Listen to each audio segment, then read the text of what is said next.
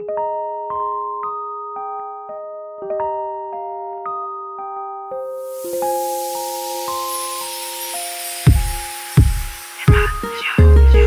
봐요 어디 가요 지금 여기 서 있잖아.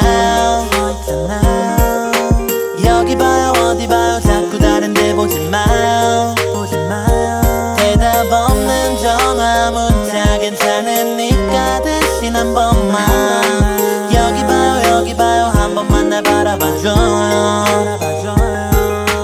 여기 봐요 어서 한 번 날 바라봐요. 고개 돌리지 마요. 날 보고 모른 척 지나가지 말아줘요.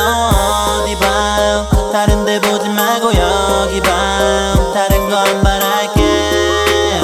웃으며 한 번만 바라봐줘. 처음엔 너도 설레는 줄 알았어. 바뀌는 태도 이럴 줄 몰랐어. 생각해보니까 똑같았네 그때도. 첫 만남 매번 호를 주고받을 때도 넌 필요한 게 있는 듯이 내 전화를 뺏어 연락할 테니까 꼭 받으라고 했어.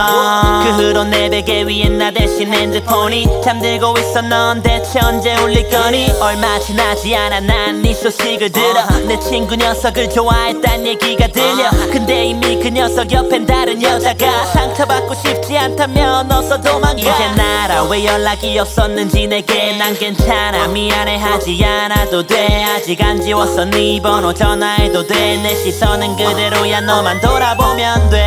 여기 봐요 어디 가요 지금 여기 서 있잖아. 여기 봐요 어디 봐요 자꾸 다른 데 보지 마요.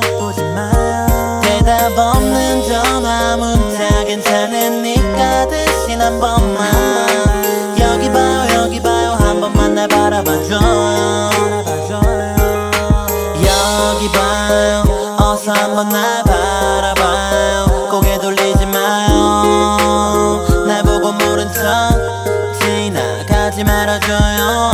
어디 봐요 다른 데 보지 말고 여기 봐요. 다른 거 안 바랄게요. 웃으며 한 번만 바라봐줘요. 우린 친한 친구 사이였지 여태. 그래서 항상 네가 내가 너의 옆에. 근데 이상하게 네가 연애 상담할 땐 기분이 안 좋아지고 할 말이 없어지네. 물론 아직까지 우린 잘 지내. 왜냐면 넌 모르거든 잘 짜여지네. 계획 속에서 나는 친구라는 가면을 쓴 채 널 그저 바라만 보거든 애당최. 안 될 걸 알면서도 욕심이 나. 너랑 연락하는 남자애가 나였으면 좋겠다고. 걔보단 내가 나은 것 같다고. 여기 한 번만 봐달라고 말하고 싶지만 여전히 내 쪽 아닌 다른 쪽만 보는 너. 그래서 잘 되길 바란다고 난 말했어. 근데 이건 내 진심이 아닌걸. 사실 잘 안 되길 빌어 이게 내 진심인걸. Baby 내 말 좀 들어줘. 매일이 난 너무 힘들어져. 이미 너 때문에 내 일상은 전부 다 흐트러졌어. 왜 내 맘에 들어와서 넌 왜 아닌 척하고 있어.